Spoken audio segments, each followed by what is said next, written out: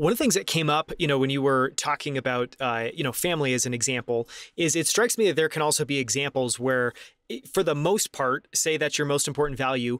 80% of the time, if you look at your behavior, it's true, and it looks like your behavior reflects that family is the most important thing. But then there are little moments. Like I think for myself, one of the things that I have a hard time with, that I feel like I'm always perpetually working on, is just making sure that I actually stop working at some point in the day and fully transition to be fully present. And so anyways, it's also just helpful once you know your top values, you can also then think about and ask yourself the question, what could I be doing more? So even if you do feel relatively good about it, it still feels like it's a chance to explore and get a little bit deeper.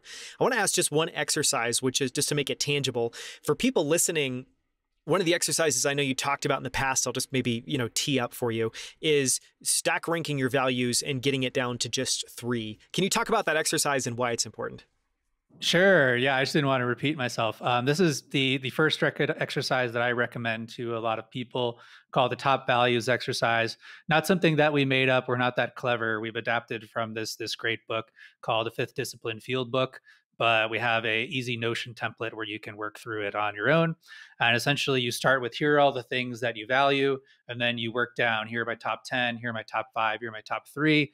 And at this point, people are getting really uncomfortable. It's like, oh, like is this thing actually that important to me? Like, oh, I want them all. I want to do all these things. The biggest thing is you have to say, this is my most important value. And as they say, this is the most important. And again, that could be anything. There's no right answer to what it is. It's like in your scorecard, whatever you think is most valuable, whatever you are optimizing for, great. But once you decide this is most important, this is what comes first, that creates this automatic check-in where you're saying, all right, this is most important to me. Is my life a reflection of that? The way that I invest my time, attention, energy, is this reflective that in my case, wisdom is the most important thing in my life? And anytime that I recognize, because I regularly create these forced reflection moments where I have to check in and I have a little bit of space that I have to write something and fill it in.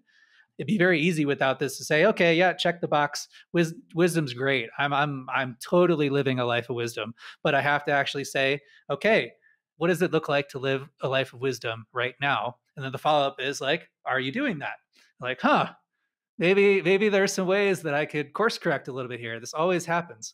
And it always starts with the questions that you ask yourself.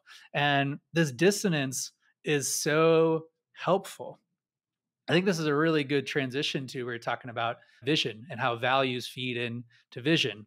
Is this dissonance, this is a source of perpetual motion, right? In physics, there's this chimera of, if we could only build a machine that you put some energy into it and you get more energy out, right? Just an unfortunate fact of physics. There's always some heat given off due to friction.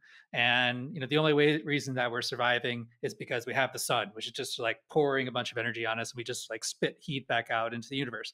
But generally in physics, there's this no way to get more out of something than what you're putting in. Definitely a metaphor for life. But I have found one exception, and this is what I think about a vision as a perpetual motion machine. And what is the fuel? The fuel is dissonance.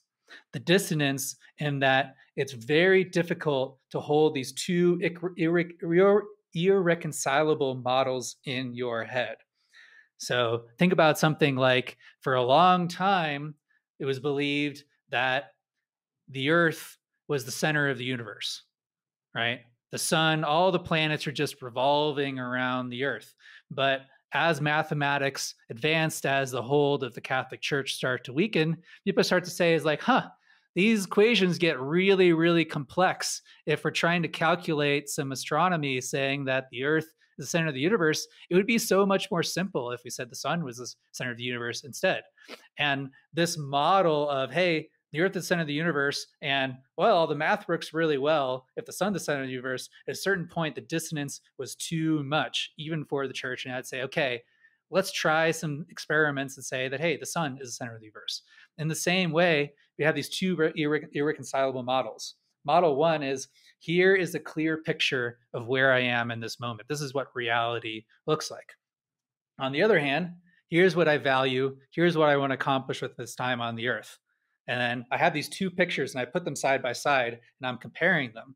I'm saying, okay, I'm going to go on to accomplish all of these grand things. And I'm going to just like be all I can be. And I'm going to just value all these things all the time. And here's what I'm doing right now. It's like, huh, that's interesting. There's some differences between these pictures. It's like Reader Digest back in the day. They had these spot the difference things where you had two different images. Say it was like two pictures of a bedroom, and in one picture of the bedroom, there's a pair of shoes on one of the beds, and the other one is a pair of high heels. Or in one image, and there's like a Pink Floyd poster, and the other room there's a Grateful Dead poster, and you have to circle the differences. In the same way, we're circling the differences between where we are now and where we want to be. And so that's why this creating this vision is so important, because it creates this dissonance. This is where I want to be. This is where I am now. How can I bring these two models of the world into reconciliation so that they're equivalent? And that's what continually propels us forward.